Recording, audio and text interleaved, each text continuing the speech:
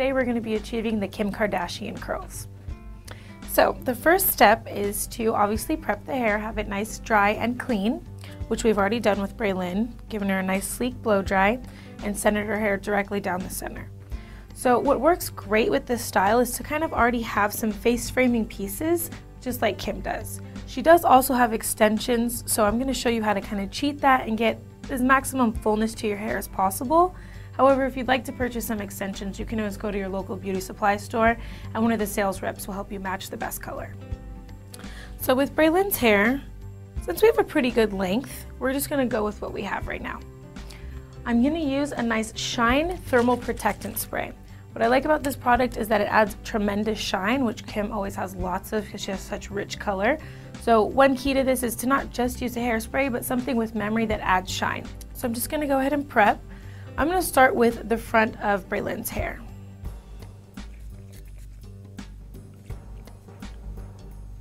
Start with one of her little wing pieces, which Kim is famous for. I'm going to comb that product in real well. And I'm going to start at a nice angle. You don't want to go all the way up to the root with this technique. You want to leave it a little bit smoother all in the crown and really start to bump that body maybe 2 inches away from the root.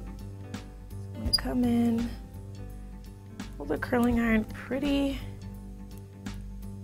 vertically, and kind of slide out. We're going to leave it like this to let it cool down as we work through the entire head, and at the end kind of blend all the pieces together.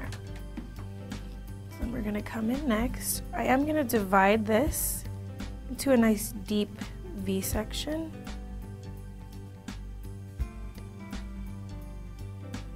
And pin this out of my way. You want to make sure that each piece is saturated with the light mist of your product.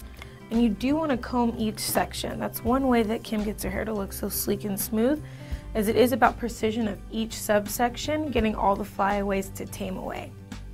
So if you're just using your fingers to smooth, you're not going to get that same sleekness that she has. Once again, come in vertical, guide the hair through the curling iron, pulling away from the head. No fish hooks on the end, and then drop. So we're just going to let that settle for a few seconds. I'm going to come one section back and do the same thing. And as you're going to see, I'm going to work one side of the head, then the back center, and then the other side. I like to work from the bottom up on one side. That way you can get the curls to lock in together in a more uniform way. So for Braylon's hair, for the length she has, and since we're not adding extensions to her hair, this 3/4 of an inch curling iron is perfect. However, if you were going to be using extensions or yet thicker or longer hair, I would say go 1 to 2 steps up in curling iron size, so you could use maybe a 1-inch curling iron or 1.5 inches.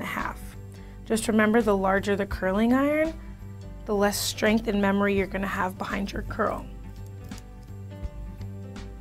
Like I said, I like to work on top because then I can take this curl and lock it into the previous one on the lower section.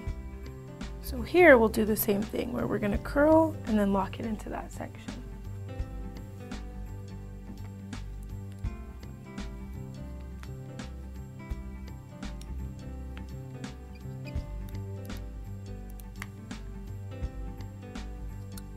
You also want to be consistent with the directions of your curl. All of Kim's curls come from that center part to the back on both sides. So if you switch your curling iron direction, then you're not going to get that consistency that you see in her curls. So just loop those two together, just like that. Now we're going to come to that top section and finish this side up. Vertical once again.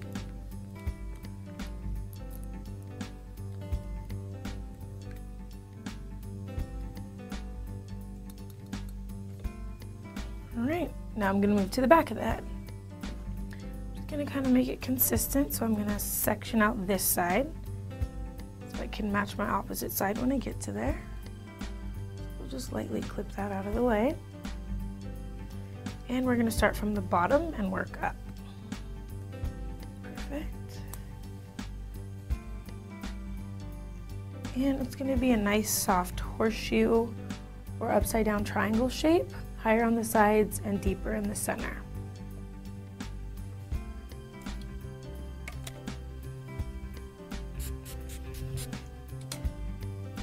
This look is very simple to achieve, but like I said, it's about remembering the consistency of the angle of your curling iron and the direction of your curls. So I am starting on this side of Braylon's head, and I want to make sure that the curls still continue to the back center.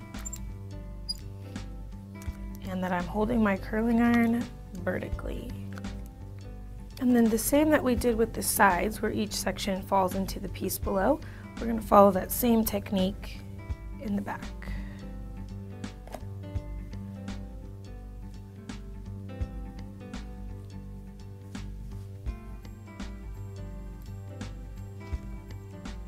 So I'm just going to lock these curls together right now so that they have a chance to cool together in the same shape, just like that.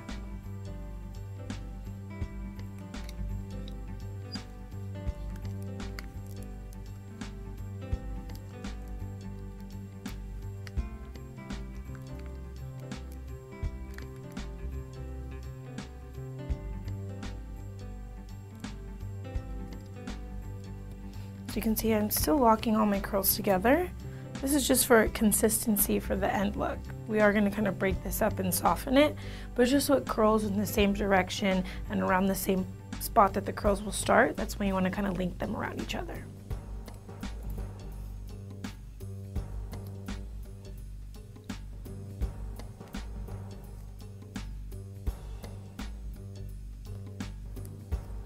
And for the amount of hair that Braylon has, and the shape of her head and the shape of her face, I'm working in threes. Threes is my magic number right now. So I have 1, 2, 3 sections. So 2 on the side and 1 in the back. And when I get to like more towards the top of her hair, so far I've already done 3 sets of curls throughout the whole thing, but this is gonna section out perfectly into 3s. So I'm working in 3s right now.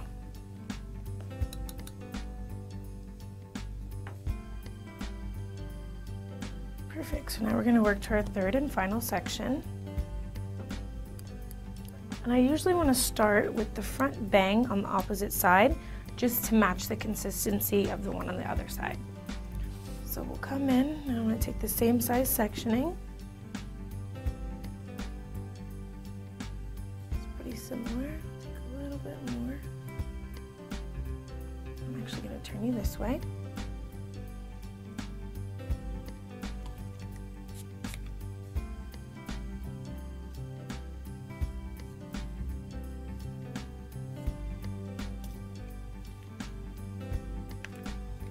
Same angle and same start position.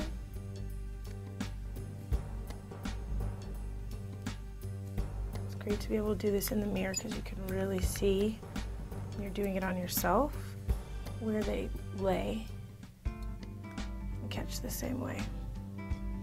So yeah, when I brush that out, that'll be nice and even. So now I'm just going to come to this side because it's a little bit easier for me to work on her.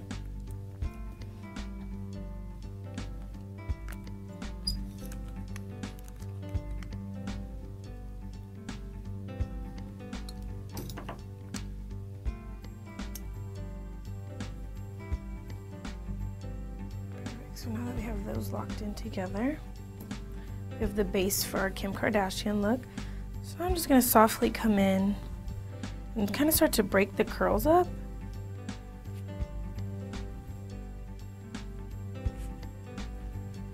I'm going to touch this side last just because it's still a little bit warm from the curling iron.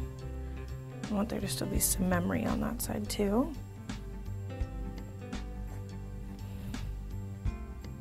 So you have a couple options. You can either shake it out, kind of leave it as is, or we can go through and we can polish it with a nice soft brush, which is what I think I'm going to do on Braylon. So I'm going to spray a little bit of hairspray into my brush. I'm just going to come in, kind of just help mold those curls to get them like Kim's.